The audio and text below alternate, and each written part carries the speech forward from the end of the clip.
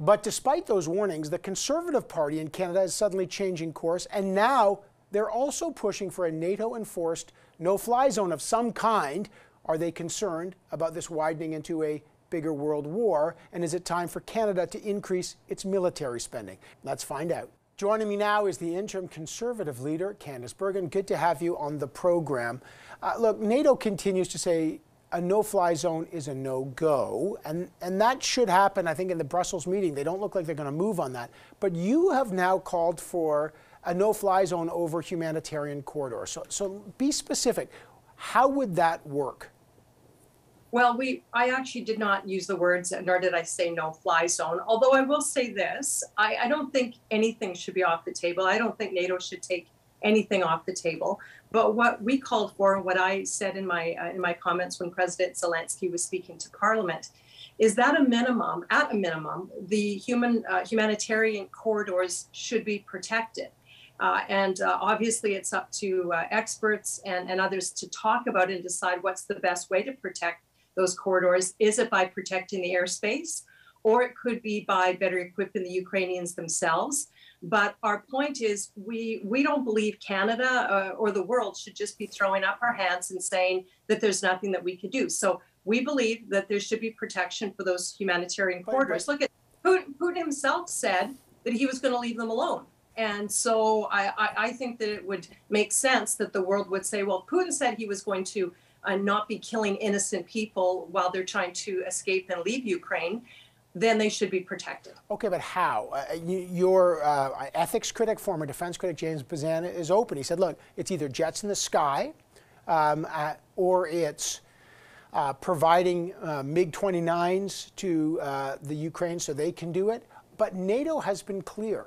They say, look, that's a red line. That will lead to a world war. That will mean shooting down Russian jets. That'll mean shooting at Russian missile sites, which are located on Russian soil. So I'm just, because you know Vladimir Putin has violated all those agreements, are you prepared for that eventuality, that NATO forces somehow would have to to protect those, means NATO has to shoot down either Russian jets or take out Russian missile sites in Russia?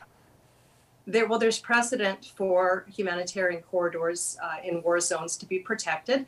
And I don't think that I'm the only one saying this. There are others that have said that it's something that should be discussed and that is doable. So what we're just suggesting is that Canada, at least in the discussions, whether it's behind the scenes or whether it's overtly and vocally, talk about the idea and talk about how we can protect men and women and children, right, especially who are trying to escape Ukraine. But how would it work? Again, do you have a red, no, but what's your red line? I'm just trying to figure it out, because, listen, it's heart-wrenching to see this. No one's, it's gut-wrenching, and these are wicked moral choices, we all know. So I'm not suggesting this is an easy one. But I'm just asking, is there a red line here? Like, do the Conservatives support the NATO position? No NATO jets in the sky, no NATO boots on the ground? Or are you saying, actually, let's revisit that for humanitarian corridors?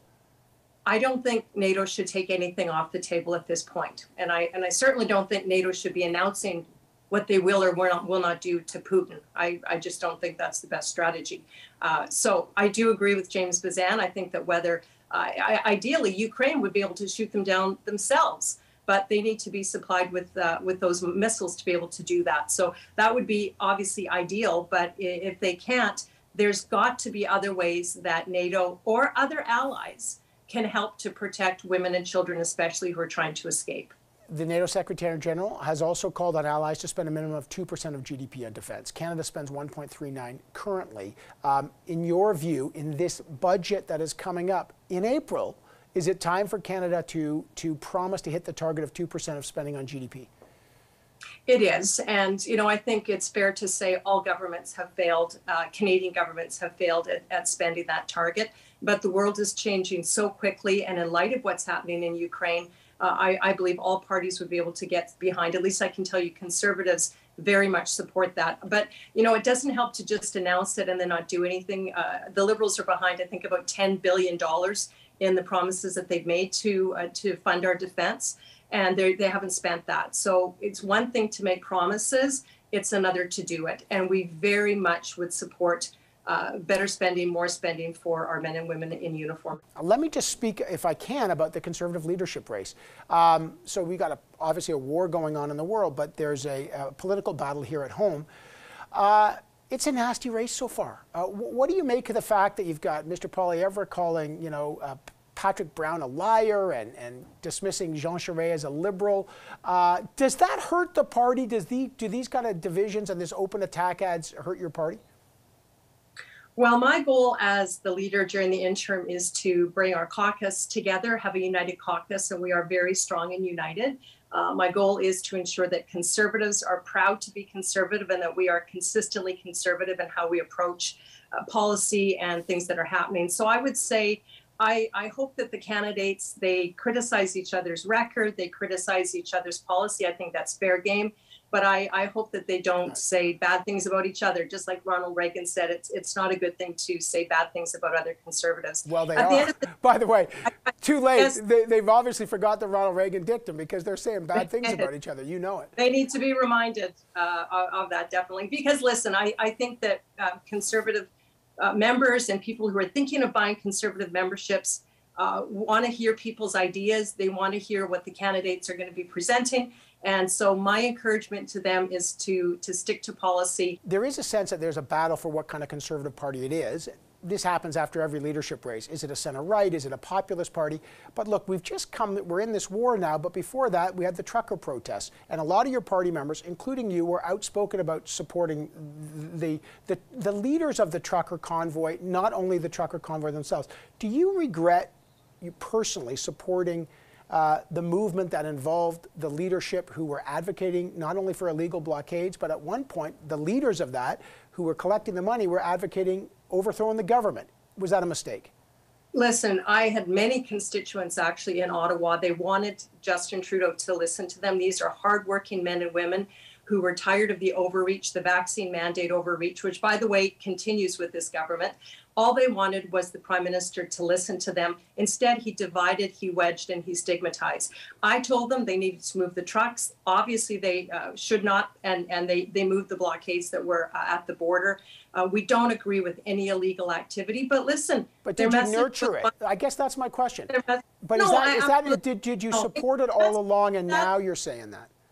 Sorry, that just doesn't ring true. It's something that some say if you support someone's idea, then that means you support their behavior. And I just disagree. I reject that. I absolutely support. In fact, right now, we are trying very hard to ask the government, when are they going to end the restrictions and the mandates? And we don't think this government should continue to govern. And when we have an election, we hope that they are tossed out by the Canadian people. So I agree with many of the things that the protesters came to Ottawa to talk to the Prime Minister about. He didn't listen to them. He called them names. And I think calling them names, wedging, mischaracterizing what they are doing was the wrong thing to do, whether it was the Prime Minister doing it or some in the media. And I wasn't going to be part of that. There will be a budget coming up.